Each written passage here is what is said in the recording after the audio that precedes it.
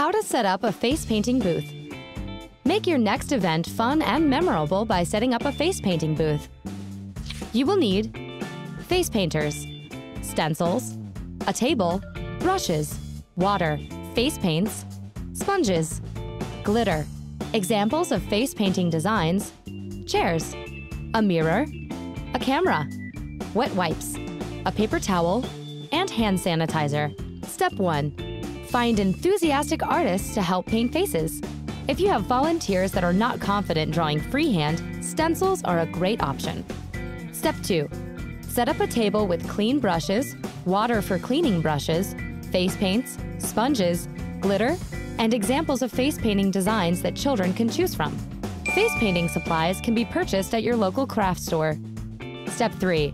Provide a chair for the children and for the face painter to help reduce strain on their back. Step 4. Keep a mirror available so the children can view the finished design.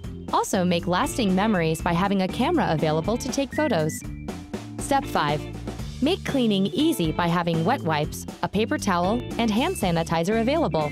Have fun! Did you know? In 2008, the record for the most people with team colors painted on their face was set by 29,688 rugby fans from France.